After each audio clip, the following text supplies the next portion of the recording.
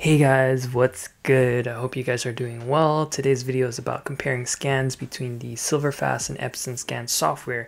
If you guys are new here, stumbled upon my video and looking for scanning methods, you might want to give SilverFast a try.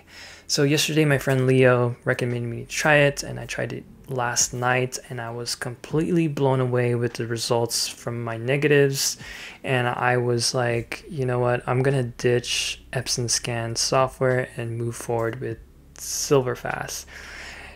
And to just give you guys a little insight about my photos that I've been sharing on this channel, I've been scanning all my photos with the Epson Scan software, and usually I don't do a lot of editing and they're just pretty much all straight from the glass. And if I need to do any editing, like if the colors are too much, if the colors come out like too green or magenta or any type of color, I go ahead and correct that on Lightroom. And if there's too much dust, I go ahead and do that on Photoshop. And if I work with a model doing portrait photography, if there's some type of blemishes or if the hair is kind of like sticking out, I go ahead and clean that up on Photoshop as well.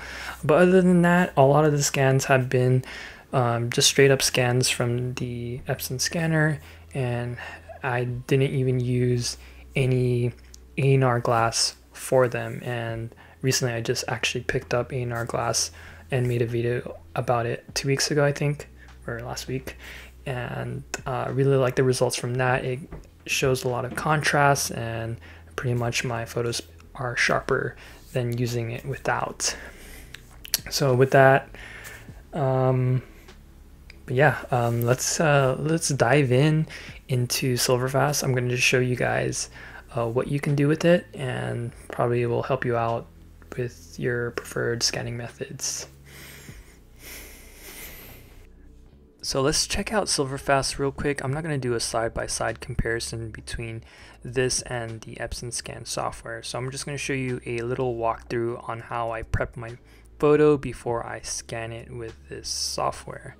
So starting in the preview panel right here in the middle where the photo is, I'm going to go ahead and pick out I'm going to include the film borders by choosing my frame here.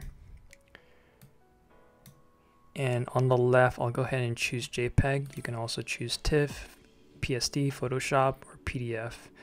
You can set your photo quality to 300 ppi, which is already high for print. And on average, this file size will be 237. But from what I'm getting, I usually average between 40 to 60 megabytes, or even more, or even less than 40. But that's the predicted, I guess, what the file size will be. But I never get anything close to that high number. Second thing here is to set up your Negafix preset. So that's what I'm gonna call it. It's pretty much a preset. So basically what you do here is choose your vendor. I'm using Kodak Portra 400, so I'll go ahead and select that, and I'll choose 400 NC, which stands for natural color. And once I'm done picking with that, and I preview on the right side, you can see that there's a big difference between, not a big difference, but you can see a slight change from the original scan without it. That, and then this. Oh well, I can't redo that. Let's see. Let's just go ahead and correct that here. And then moving down in the panel here, there is a color correction tool that you can use. But I'm happy with this. I don't think I need to make any adjustments. I like the natural look that's going on here. And the other tools that are on at default are these tools here. I did not touch them, so there is some unsharp masking configured here at default. And there's also a dust and scratch removal turned on here, and also grain and noise elimination. And then once I'm done, I can go ahead and scan this photo.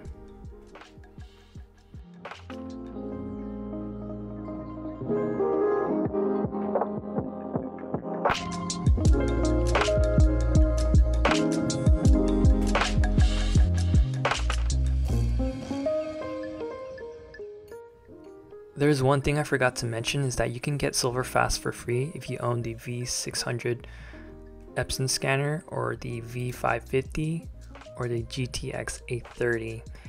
Once you're on this website, you can go ahead and pick your scanner model and type in your serial number, which is located in the back of your scanner, and get it checked. And what they'll do is ask you for your email, your name, and they'll send you a free copy.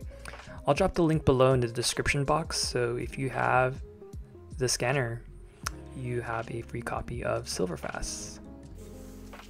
To wrap up this video, I hope you guys find this helpful. For me, SilverFast is a game changer. Even though I've used it for less than 24 hours, I think it will make me more happier than I was before with the results.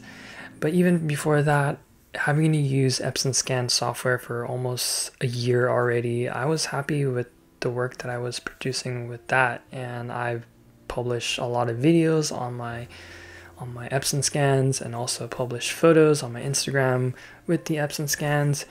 And I think it really just comes down to personal preference. If you're happy with the results, keep it that way. It's your work, it's your art, your piece.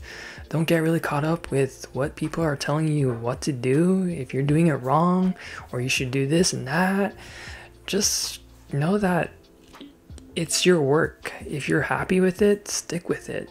But also keep an open mind. Just try out something different, and maybe you'll have a change of mind to move on with something else. But for me, SilverFast is the next thing for me, so I'll be leaving the Epson Scan software behind. Well, anyways guys, I hope you guys enjoyed this video. Follow me on Instagram, subscribe to this channel, be sure to like this video. If it helped out, leave a comment below. I'd love to hear what you guys think.